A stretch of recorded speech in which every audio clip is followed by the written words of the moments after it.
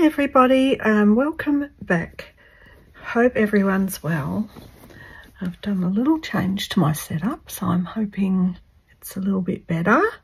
And I am beginning to stitch the next thing, which is text or words. And I will show you what I've done in a second. So I've used quite thin, it's like a very, very light linen, very thin. And what I've done is printed out the words. And they're all over the thing, but I'll show you. It's going to be a surprise at the end. Printed out the words, put this over the paper and basically traced with the heat pen, so it'll come off. And I'm doing a variety of long and short stitches over the lettering, so you can see it's very Christmassy. Unfortunately, I wasn't expecting that, but because we're doing Christmassy things, it's sort of coming out a bit that way.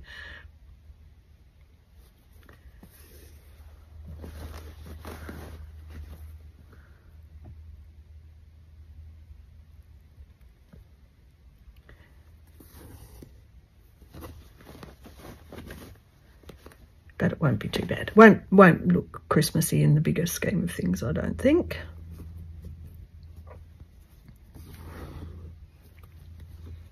So we're nearly at the end of this volume of Roxy's Journal of Stitchery. Wonder what's next. Okay. So what's been happening here? Lily and Zach and everyone's left. I think I might have already said that. So they left and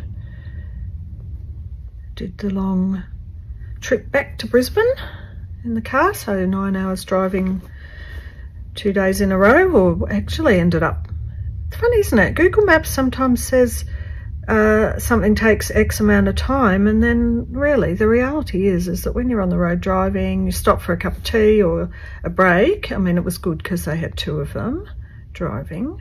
It just takes longer.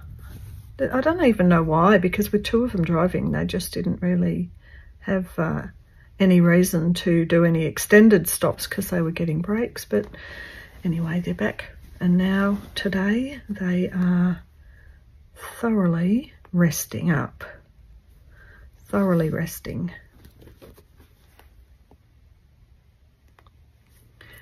Just going to fill in all these little gaps.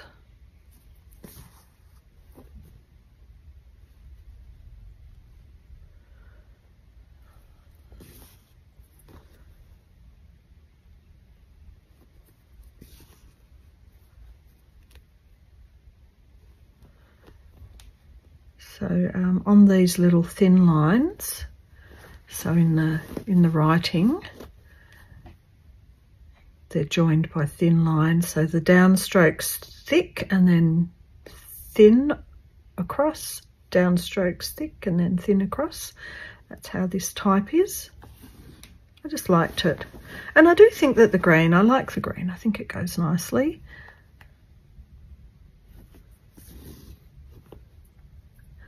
I almost feel like I can't even imagine what else to do on here. I think now I've used my spare spaces.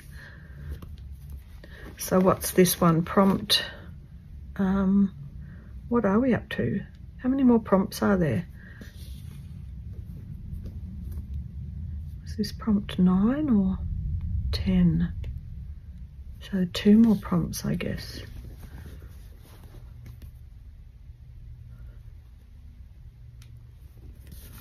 I think. Don't quote me on it. I'm just pumping it all out, and I'm enjoying doing the little Roxy's Christmas stitcheries, making one of those a day over 12 days. That's fun. I don't have a tree up, but I have decorated my table with my dining table with some tinsel and baubles, and I've decided I've got a long wall of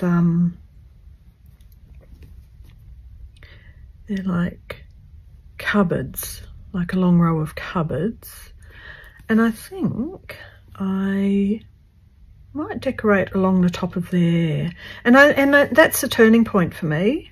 So I don't know if anyone else is sort of in that kind of sort of spot where you realise now that all the kids now they've left home, now that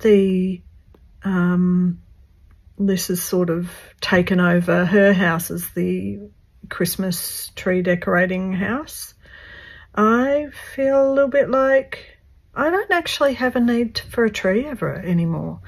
And I don't know if anyone else is in that same sort of spot.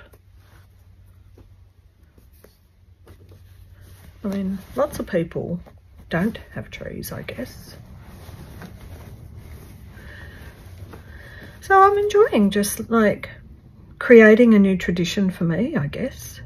Just putting up the decorations in a very different way without the whole tree. I might just sell my tree. I'll see how I go. I've put it in my bedroom cupboard.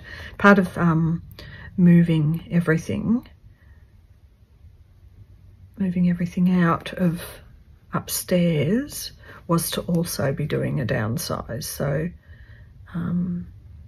as you know, I'm going to mind the cute little cat over in Footscray, and I stay there overnight. And I really admire, I've mentioned it before, I just really admire the way she worked out how to manage her storage in just a small, tiny little one-bedroom unit. I don't know how she does it. It's all squashed in there and it's all packed in there, but then I thought, well, you know, there's a lot of storage in my bedroom in the cupboard that's sort of not being used or used for things that can go out. And so I ended up deciding, instead of having it in the garage, to put the Christmas tree in the corner of my cupboard in there. But if I don't put it up, this is the second year in a row I haven't put it up, I'm going to consider whether or not I'm ever putting up a Christmas tree again. Sad, isn't it? Or is it? I don't know. Is it sad? I don't know. This colour is 3818. I found, I do have a big box of all my embroidery threads. So a lot of part of a big clean out is just keeping what you know you use and getting rid of stuff. But even, you know, like for me, I've got, say, 4 tubs of big bits of material. Well, I'm going to go through all of those and try and cull that down to 1 tub because, you know, around the corner you always get another thing. So I don't need that much. I don't need to have that much or keep that much.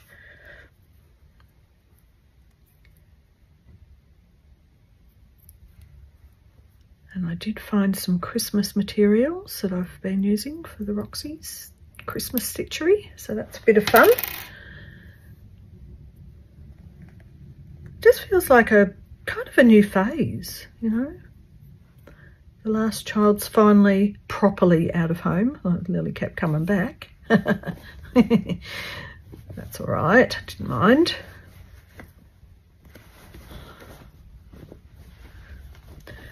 What I'm finding with this one, that because this is quite a thick tag here, that it's actually a little bit hard sometimes to get in and embroider.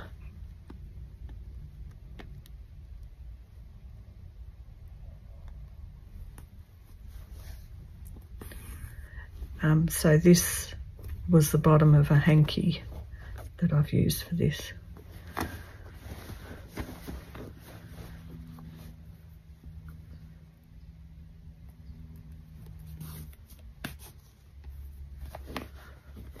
Okay.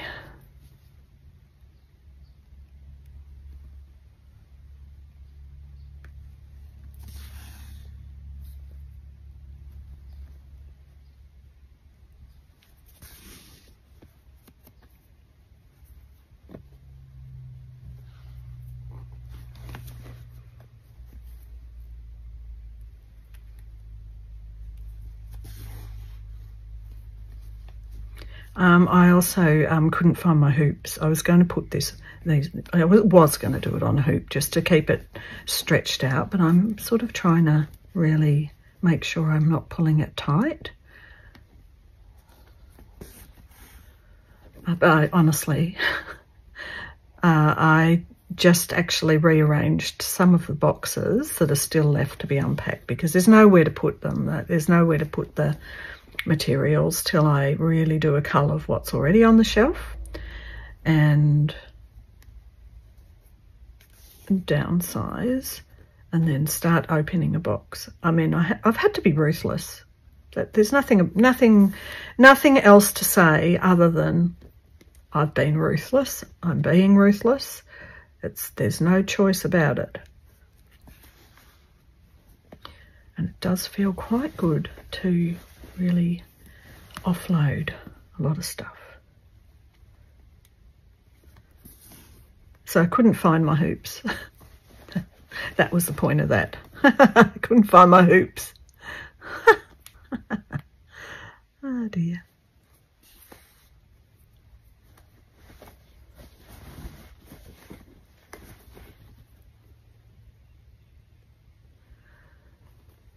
So split back stitch. And then I start to do a sort of an overlaid short and long stem stitch. Not stem stitch, satin stitch, sorry. Let's just call it short and long.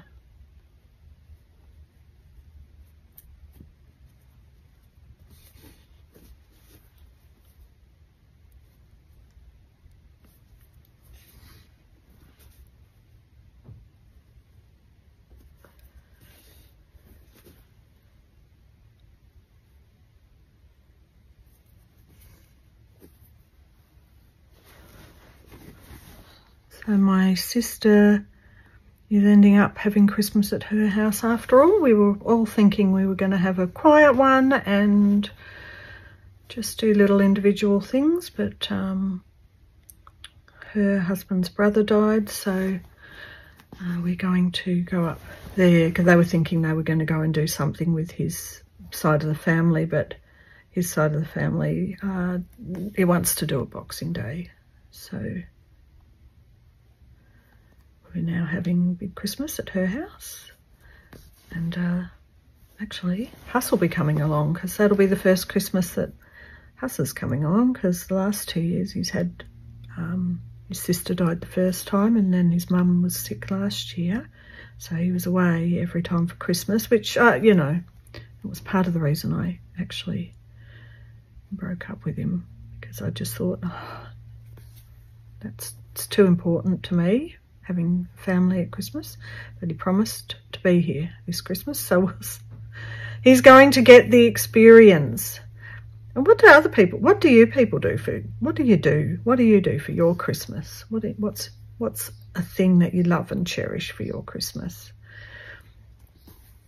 We have a funny game that we play. So we do Kris Kringle so that it's not a massive outlay of funds, where everyone's name's drawn out of a hat and it's $100 and you just buy each other. You buy one present and it's from the whole family. And then the person also gets to sort of nominate what it is they want. I don't ever know what I want. When you're downsizing, it's like, what do I want? I don't even know if I want. But it's horrible if you're not in it. It's a funny thing. It's like, oh, if you're not in it, it just doesn't feel right. So, I don't know. I didn't think I needed anything because I'm downsizing. And also it's sort of like, it kind of cancels things out, you know, like you're getting something and giving something, and you could just go and buy it yourself, but it's fun on the day. So I thought that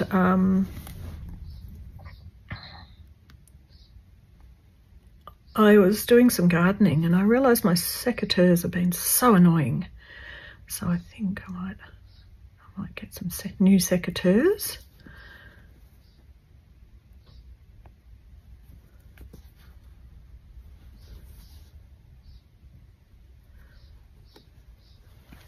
Oh, nearly finished.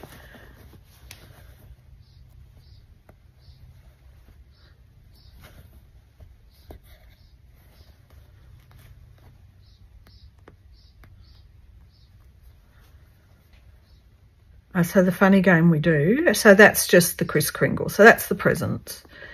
And then what we do, we have a game where everyone brings a present somewhere between $10 and $20 and wraps it up, and it's put under the tree for the funny KK game. Everyone gets a number and you go and pick a present off the table, unwrap it, and hope to goodness that no one else wants it if you love it.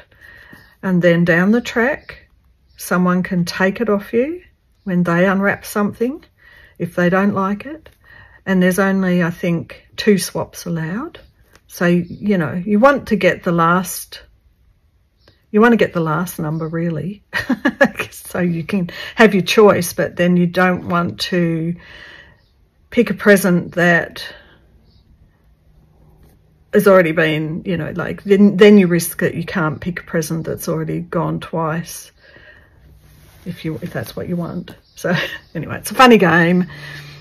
You know, 9 times out of 10 you just come home with something that you just don't want, but it's fun. I'll see if I can get that last little bit. Anyway, that's our Christmas tradition that we do. My sister's got a big place with a swimming pool and the chooks, so yeah, well, I'm excited actually to show Huss the chooks. I always send him a photo every time I'm up there, but this will be very good. Okay, so here we go. Here's my Find Joy in the Journey. So I have just loved using the edging. So this was the handkerchief with a beautiful bit of embroidery, and that's both the handkerchief. And then what I did down here with this one, I've used another bit of that edging here for the word journey, and I think it just really pulls it in together nicely. It's hard to see it. I'll just do a little bit of a sort of a scroll like this so you can get an idea, but I'll put a photo at the end so you can see the overall picture. So there you go. Well, I'll see you in the next one. I'm really on a roll now. Bye for now.